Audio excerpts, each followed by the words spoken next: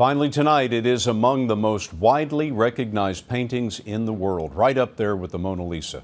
The Scream depicts a human figure on a bridge under a red sky, shrieking in fear or despair.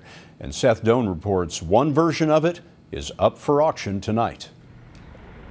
Sue Prideaux will be in the room tonight when The Scream is auctioned. She wrote a biography of Edvard Munch, the Norwegian artist who created this multi-million-dollar masterpiece. It just seems like a crazy sum of money. If you look at the billionaires, there's any number of private islands they can buy, private jets, private yachts. There's only one Scream. At least it's the only one that'll ever be for sale. 3 others hang in museums. Munch created this pastel on board in 1895. He was in great pain. A love affair had just ended, and he'd visited his sister in an Oslo insane asylum when he found himself at this fjord.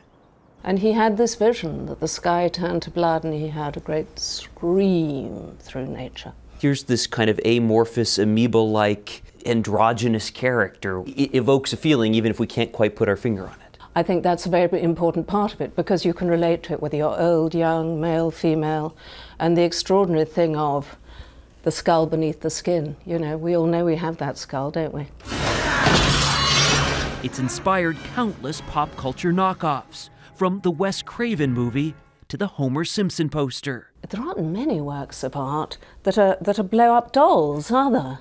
New York art dealer David Nash says the piece could sell for much higher than its auction estimate of $80 to $150 million. A dealer used to say, you can always remake the money.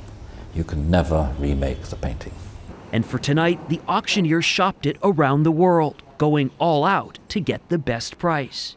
Sotheby's presented it in London like a jewel in a black velvet room. The presence that that painting has, you could just gaze at it for hours and hours.